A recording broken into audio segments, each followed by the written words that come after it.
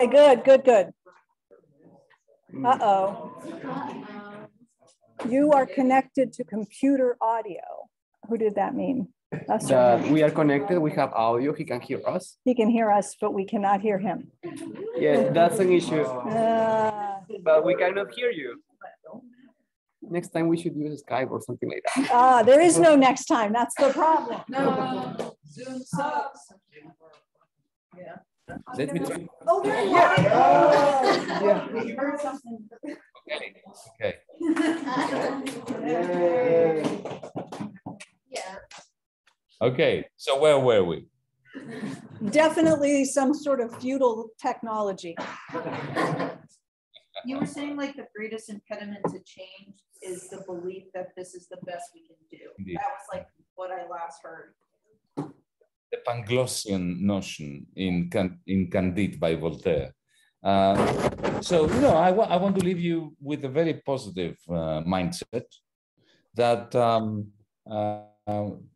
we can certainly change everything. There's no doubt about that. We have done this in the past. I mean, if you think of the magnificent success of humanity when it came to ending slavery, you know, the anti-slavery movement was completely audacious because before the anti-slavery movement was created, there had never been a single society in the world without slaves.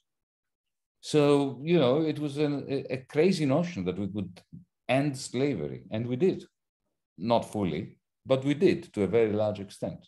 There's no limit to what we can achieve. And, you know, techno-feudalism is suffering serious internal contradictions. It's going to go from one crisis to the next. And all you need to do is operate like surfers. You know how surfers operate.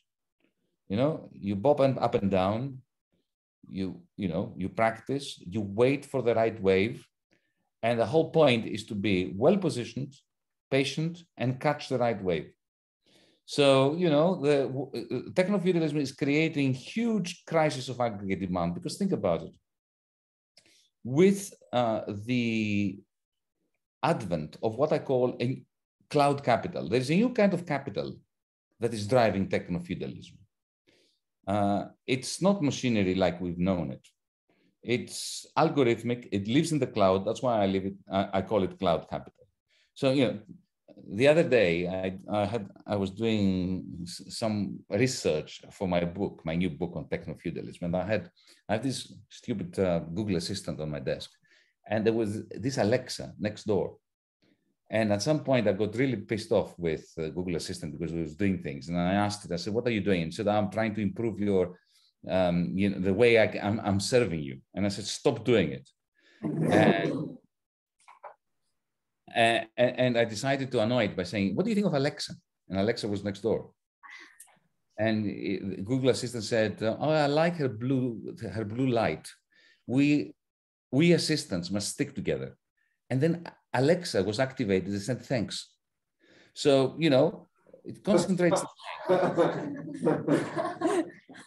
It concentrates the mind, because if you think about it, these are stupid machines, but they're connected to a cloud where, you know, think of what it does. Supposedly, in order to service us and to serve our preferences and our commands, whatever we do with them, effectively, we are training them to train us, to train them in ways of surprising us pleasantly with the things that they do and they say, and the books that they recommend, and the music that they recommend, and all that, right?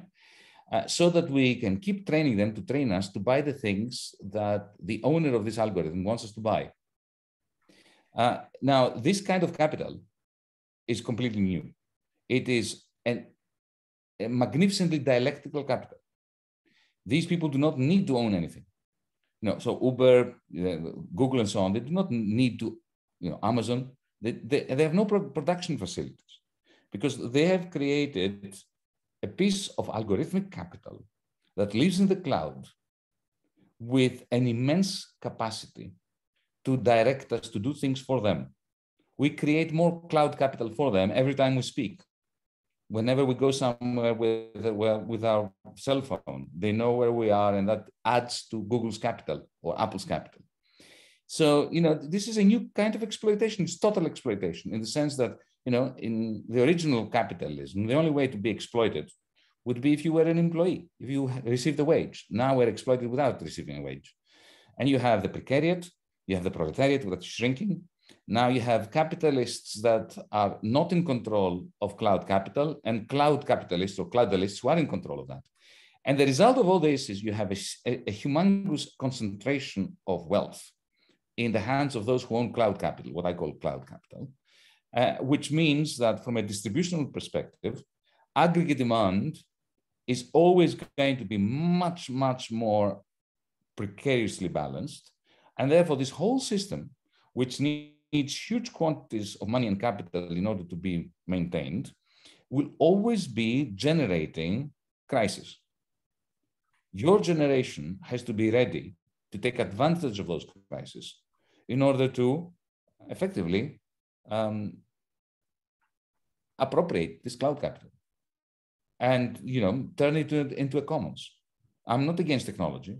I love machines and gizmos and apps and gadgets and all that.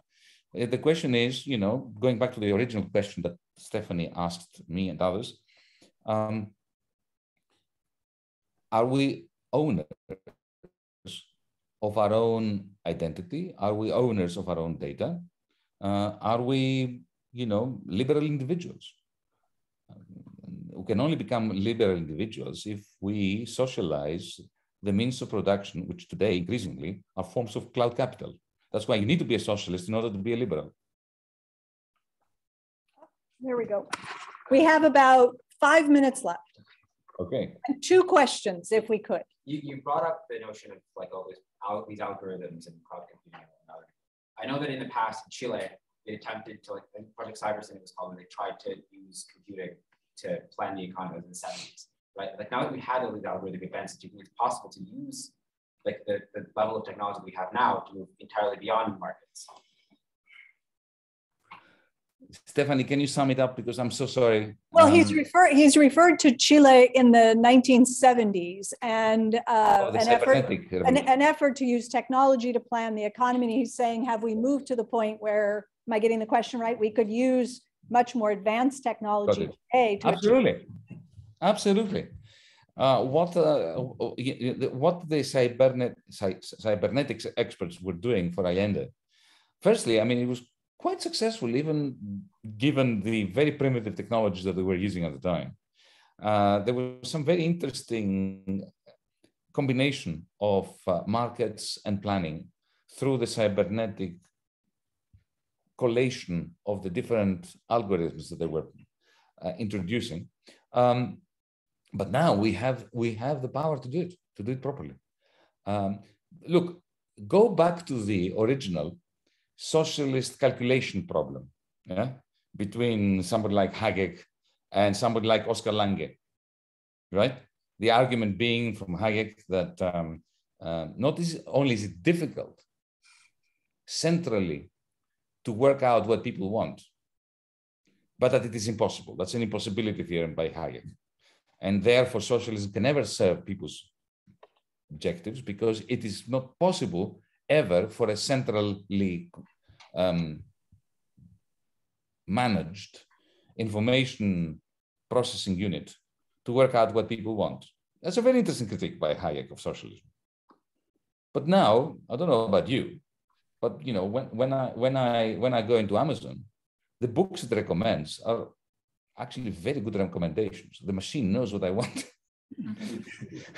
Spotify is excellent. I don't I don't like these conglomerates, but you know what? I have to say that I've discovered wonderful music through Spotify because it knows what I want. So big tech and Silicon Valley proved Hayek wrong. Let's try to squeeze in one last question. So 2 questions ago, you said something that I found very interesting, which was capitalism initially only exploited people who were workers, now it exploits everyone. I wanted to ask you, because in one of the articles you wrote, you mentioned something about a digital bill of rights and how that would kind of influence.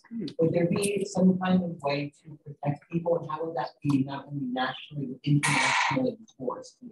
how much more reliance we're taking on like digital everything. I love the question. Did you hear it? You talk about a digital bill of rights, and he's asking about enforcement at the national and international if we were to get something like that. Yeah, the second part is harder. How do you enforce it nationally or internationally? I mean, ideally, it can only be enforced internationally, given that these technologies are cross-border, transnational. But yes, I do believe that a bill of digital rights is essential. And it would have to have as its main pillars private ownership of one's identity. I alluded to this earlier. We cannot allow banks and big tech companies to own our identity.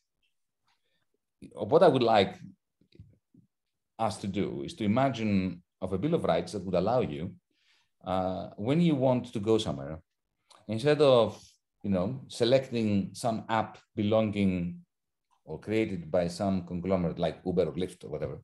Imagine if you were to go to a corner, to a street corner, and you were, the only thing you did was to say into your machine, into your cell phone, my name is Mark. I'm at the corner of such and such street, or here it is where my GPS tells me I am, and I'm going to the airport. That's it. And imagine if you had a flood of bids or suggestions or offers from different providers saying, we will take you to the airport in 5 minutes and this is the price. Or even if, the municipality transit system said, don't be stupid, there is a bus leaving from, 50 yards away. It's cheaper and better for the environment. Go and catch that one. But for you to be able to do this, you have to have the right to own your digital identity and to be able to broadcast it through the internet. So technologically, it's absolutely possible to do it. So a bill of digital rights would include self-ownership of one's identity, data that belongs to you, genuinely belongs to you, because now it doesn't belong to you, right? But that would come with a responsibility. It would come with a responsibility not to have free services, with a responsibility that when you buy services, when you use apps, you make micropayments. But if we have a basic income, a universal basic income, we could tie up the universal basic income with micropayments. We can call them a penny for your thought. This is an idea, whereby you're actually contributing to the work other people do in order to provide you with digital services without having to bombard you with advertisements that they can only do today because you are not the owner of your identity, you're not the owner of your data. Thank you, Yanis. Thank you so much for... Well, thank you, Stephanie. It's good to see you. Good luck with the rest of chapter 3, and we'll all look forward to the whole book. Thank you so much. All right. Thank you. Bye. Bye-bye. That lady that is there in the second row with the black backpack. No, she's the lady I told you she could be standing. Oh, the lady, the black. Yeah, I got you. Yes, that. Yep. Thank you. Yeah, all right. That's a lot. That guy.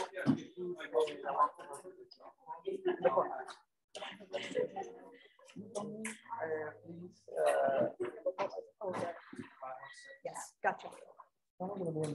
Yes. I'll touch base.